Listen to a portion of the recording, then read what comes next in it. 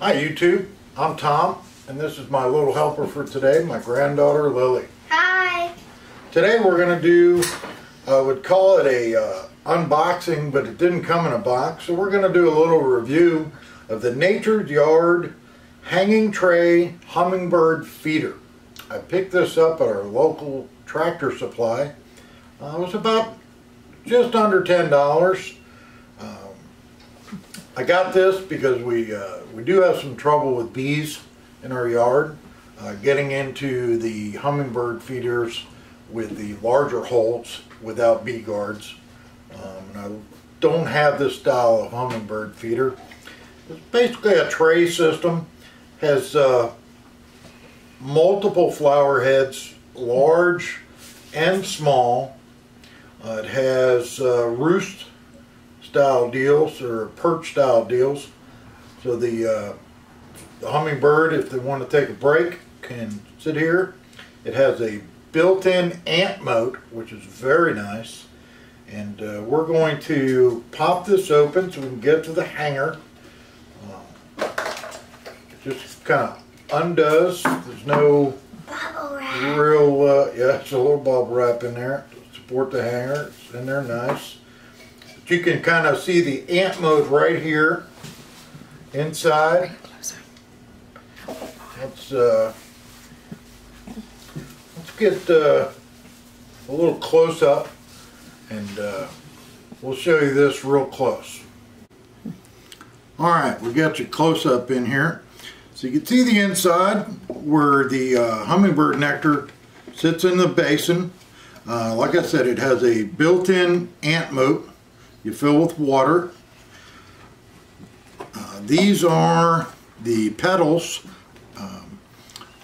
Has nice small bee holes that the bees can't get in on all of the hummingbird petals. The smaller petals are a little bit bigger, but they're not as big as some of them that I've seen. I think this will do just fine. Let's see. Basically, you would fill this interior up, and you would put your top back on, and then fasten it with your hook. You know, spin it on until it won't spin anymore. It goes down in there pretty far, so it should hold, and don't wrench it on.